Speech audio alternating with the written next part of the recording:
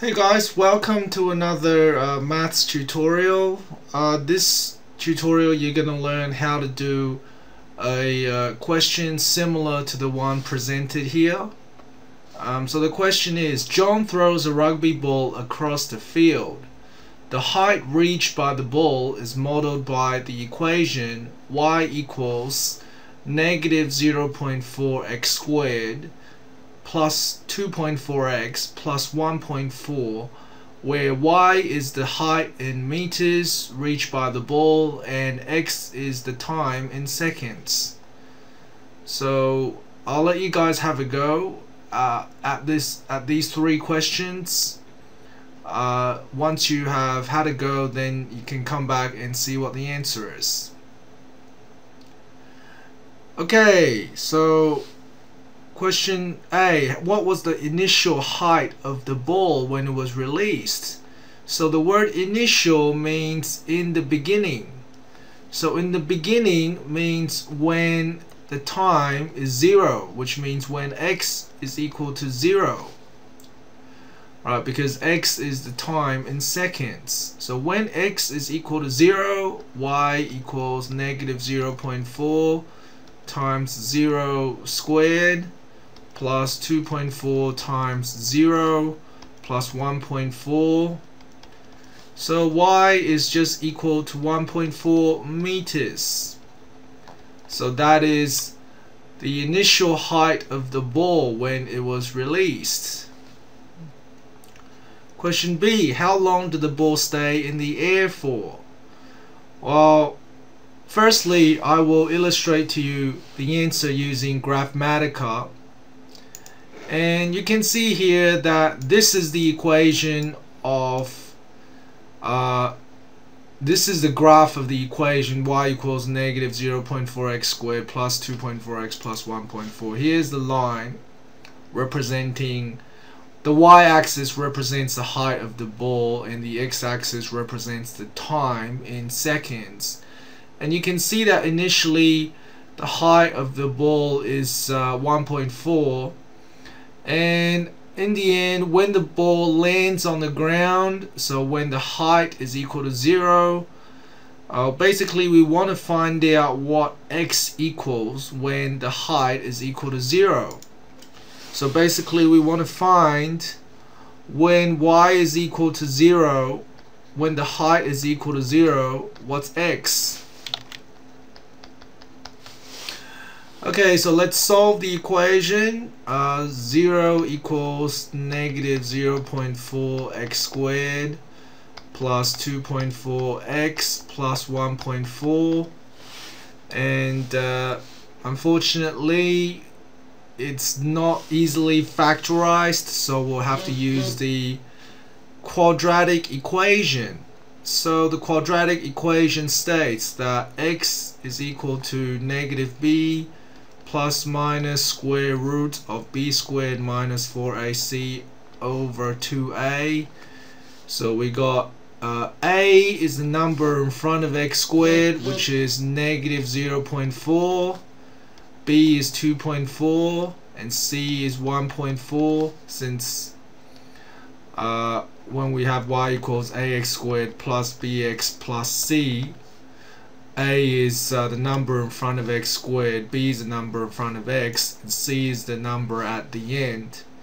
So putting these numbers into our equation, I have negative 2.4 plus minus square root of 2.4 squared minus 4 times negative 0.4 times 1.4 over 2 times negative 0.4. So putting these numbers in the calculator, I have negative 2.4 plus or minus the square root of 2.4 squared minus 4 times negative 0.4 times 1.4, and the answer is 8. So inside the square root we have 8. over 2 times negative 0.4, well, that's negative 0.8. So putting that in the calculator, we have negative, hang on, so we have negative 2.4 plus the square root of 8, and then divided by negative 0.8. So we have negative 0.53, which is the first x-intercept, and we already know that's not going to happen because, well, we simply can't have a negative number for the time, or we can try negative 2.4 minus the square root of 8, and then divided by negative 0.8, and the answer is 6.53, which sounds more like it. Seconds. So that is obviously the answer. X equals 6.53 seconds. Let's have a look at our graph. And the ball does indeed land when the time is 6.54 seconds. Okay, so which is right according to the calculator, 6.535, so that should be 6.54. Excuse the rounding error. Rounded to 2 decimal places. And question C. Well, basically we want to know the maximum height reached by the ball, so we want the turning point of the graph. We want the turning point where this is located. Now, when we have an equation in the form of y equals ax squared plus bx plus c, the turning point actually occurs at x equals negative b over 2a. So that is a shortcut compared to completing the square. This will be a lot quicker. So we have y equals negative 0.4 x squared plus 2.4x plus 1.4. So b is 2.4 and a is negative 0.4. So turning point occurs at x equals negative 2.4 over 2 times negative 0.4.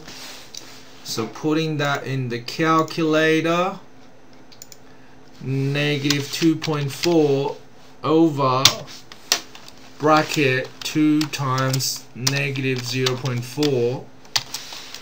The answer is 3. So x is equal to 3. And let's check that on our Graphmatica. And the turning point is indeed x equals 3. Okay, thanks for watching, guys. Hopefully you have a better understanding of how to do questions like these. See you next time.